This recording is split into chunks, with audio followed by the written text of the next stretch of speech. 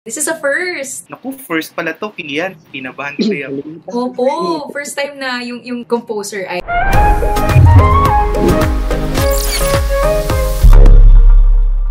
What's up, everyone? Hope that you're all having a great day. You're back again here with me, Thea Astley, on another episode of Behind the Song, a Kapuso exclusive.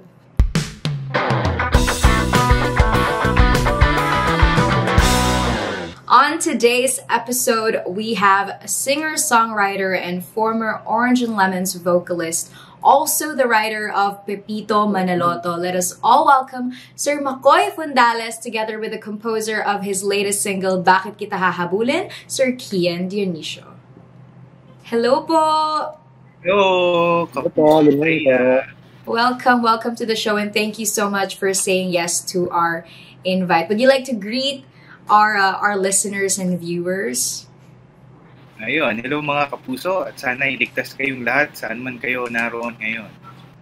Yes, hello po, good morning mga kapuso. Alright, syempre dun pa lang sa title nung song, no? Bakit Kita Hahabulin? Striking na agad. So I just wanna ask straight up kung naghabol na po ba ang isang Sir Mcoy Fundales? Dati, sa mga may utang sa akin. Pero napagod oo, tama. Huwag na lang. So, ako na lang ng utang para ako naman ang hinahabol. Ay, yun pala. Sa mga gusto namang sila ang habulin, umutang kayo. Tama. Ganyan. Okay, I'll jump naman to a more serious question for you, Sir Mcoy. Because we all know that you are a singer-songwriter. So, we'd like to know what made you decide na this time naman, you'll be releasing a song that was written by another composer.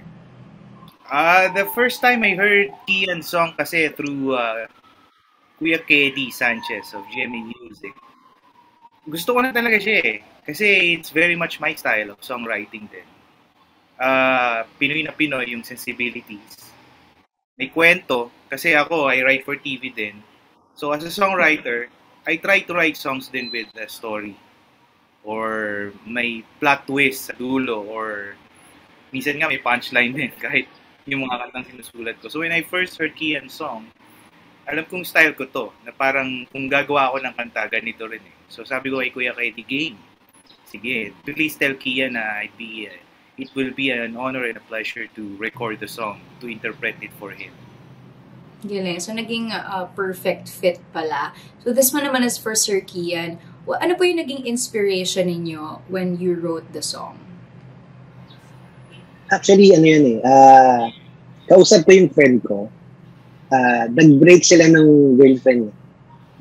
Na friend ko din. Tapos, sabi ko sa kanya, bakit hindi mo habulin? Sabi sa kanya. Sabi niya, ba't ko hahabulin? Ba't ko hahabulin? So, napaisip ako, sabi ko, kung ako yung nasa katayuan niya, dun sa fiancé ko ngayon, bakit if ever na mangyari sa akin, ba't ko nga ba hahabulin? Ano yung mga dahilan kung bakit ko hahabulin yung isang tao?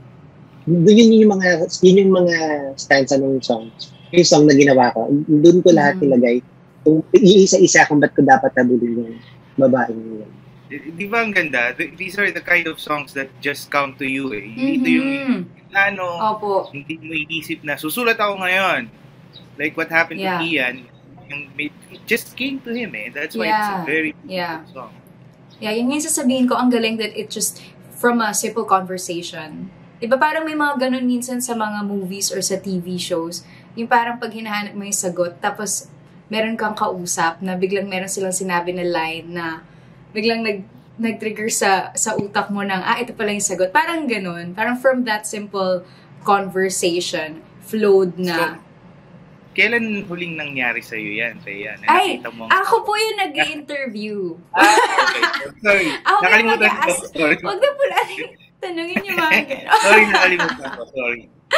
Kian kasi. Sir Kian kasi, bakit naman kasi ganun yung song eh? Sorry. Okay, moving forward. Ano po yung naging first impression ninyo when you first heard the lyrics of the song, Sir Mcoy? When I first heard the lyrics, sabi ko, hanip to si Kian, talagang he's a very talented songwriter. Kasi hindi siya hindi siya yung typical na nakametro yung lyrics. Alam mo yun, hindi siya yung sinukat ni Kian talaga na eto yung tono dapat ganito lang yung bilang ng words, ng syllables. Hindi He just wrote it freely So tapos, pag pinakinggan mo, ramdam mo Ramdam mo yung friend niya na ito akong maghahabol sa'yo. Hindi ko hahabulin yun. Pero tulak ng bibig, kabig ng dibdib Sapul nung kanta, di ba yan? Sapul Naramdaman ko din bakit ba ganit? Ba't ko Wow! Oo sige. Ako na nga ako mag-host.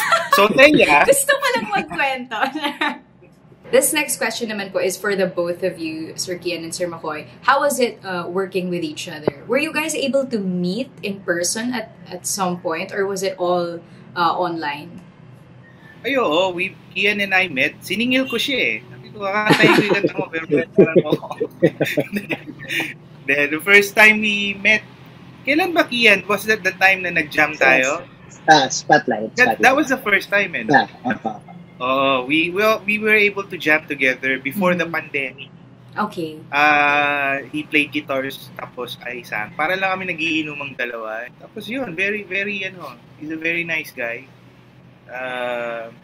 Kung hindi nga lang nagka-pandemic, baka nag-gig na kami niyan Yes. Alright, this one naman po is for Sir Mcoy. So being in the industry for years now, ano po yung naging greatest learning ninyo from making music in the time of the pandemic? The time of the pandemic, well, I'm very fortunate kasi I'm still able to write for TV. I'm not 100% into the music scene kasi. And I feel for my fellow musicians and live performers na naapektuhan ng pandemic. Pero I'm so glad din na I find them online still doing shows. No, sabi nga, pag mahal mo isang bagay, if you have passion for it, you'll find a way to express it. Yeah. And I just hope na everybody gets back to normal kasi namimiss ko na ring manood. Mas madalas ako ngayon manood ng gigs. Bihira na akong mag-gig, pero sabi ko nga, if things get back to normal, I'd be happy to do both. Alright, well, ito naman po for both Sir Mcoy and Sir Kian. Meron po ba kayong mga dream collaborations in the future? Yung sa akin kasi, nagawa ko na. Actually, yun yung istorya ng song. Sinulat ko yung song sa isang camp, songwriting camp. Tapos, after nung camp, narinig ni Sir Teddy yung song. Ito nga, yung Bakit Hahabulin. Sabi niya, pwede ba namin i-record yung song? Sabi ko, Sir Teddy, okay lang naman sana. Kaso, hindi ko po papakanta sa iba yung song kung hindi rin sa gusto kong artist. So, sabi niya, ay, sino ba yung gusto mong artist? Sabi ko, sir, sana yung sa Origin Lemons, yung dating vocalist ng Origin Lemons. Sabi niya, ano ba pangalan mo? Sabi, Mcoy Fundales po. Mcoy Fundales. O sige, balikan kita, Kian. Sabi ko, o sige po. Tapos, nagulat na lang ako. Nagulat din siya, nakakilala niya na si Mcoy. Hindi niya alam na... Nakalimutan ni Kuya kaya di nakilala niya ako. Kaya kasi nung ginagawa ko kasi yung song, talagang si Sir Mcoy na yung nasa utak ko nakakanta. Kahit nung paano ko siya kinanta, paano ko siya ginagawa, ginagamit ko na yung boses ni Sir Mcoy. Kung paano niya kantahin yung song. So talagang hindi ko akalain na mangyayari, na itong collaboration na mangyayari sa buhay ko. Kaya ito nangyari na actually, ito na yun. Pero they should hear your version too. Ang ganda pag si Kian yung kumakanta din. Siyempre, when the songwriter sings it, iba rin yung dating. Oo. But ikaw matagal na akong crush niya, si Kian. Di lang niya. Uy! Yun pala. 2003 pa. Pero ang interesting nun ang interesting na nung sinusulat na pala ni Sir Kian, he already had you, Sir Mcoy, in mind.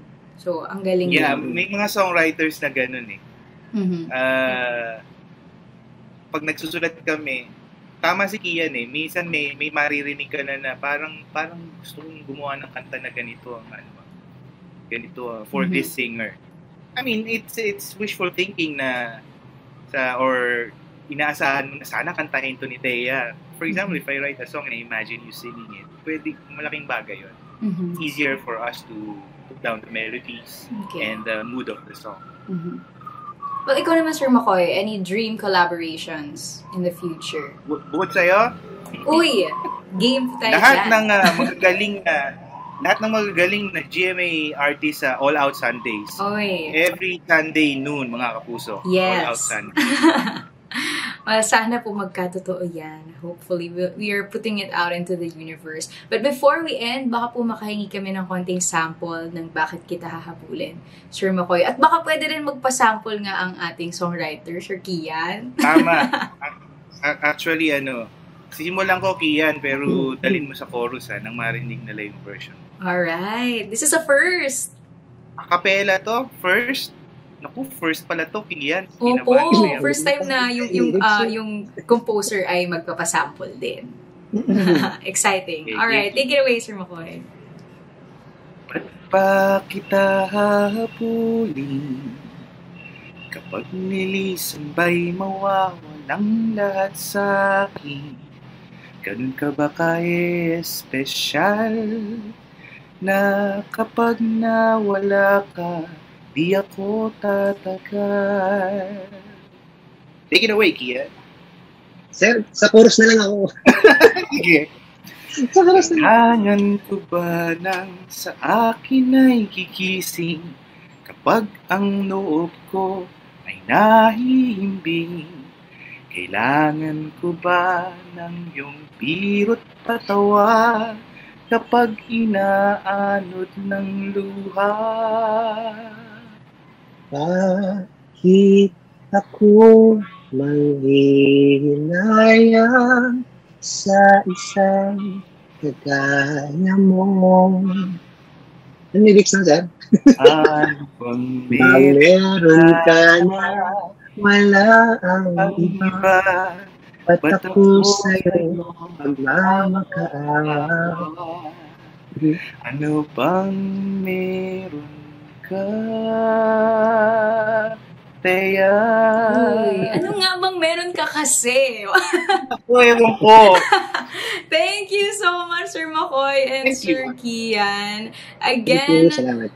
maraming salamat sa lahat ng mga nakitune in sa ating episode for today. And guys, please do have a listen to Bakit Kita Hahabulin out on all platforms, music streaming platforms now. Kahit kung kayo man yung hinahabol o kayo yung naghahabol, I'm sure it will touch your hearts. Oo. Okay. I hope that you're all doing well. Hope that you're all staying safe and healthy. Thank you so much again for listening to our episode today.